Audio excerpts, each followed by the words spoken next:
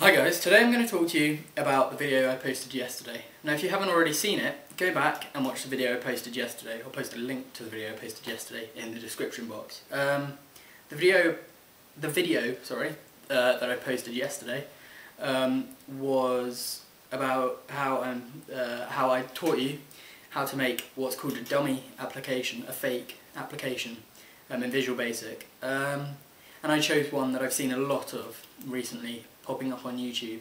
I've seen a lot of fake webmail, Hotmail for instance, Gmail, Yahoo Mail, hacker.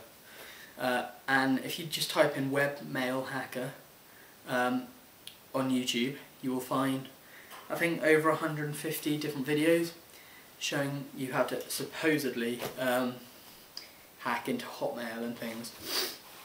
It's totally fake. All the applications are made in Visual Basic. They're all dummy applications. They're all fake. They won't get you in. They won't tell you the password. And I was pretty fed up with that, so I decided to make a video showing people just how easy it was to make your own versions of these dummy applications. So check that video out. This video is really just talking about it in more depth. Basically, Visual Basic is sort of it's a programming language, and you can make Windows applications with it. Now most commonly found hacking and cracking software applications will be made in Visual Basic. You can also, it's brilliant for making dummy applications. Film studios, for instance, will use fake dummy applications that just look as though they're doing stuff which they're not actually.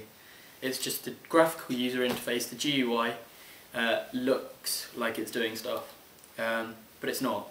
So that's what a dummy application is really. So yeah, go and watch that video and learn how easy it is to supposedly, but you're not, hack into Hotmail.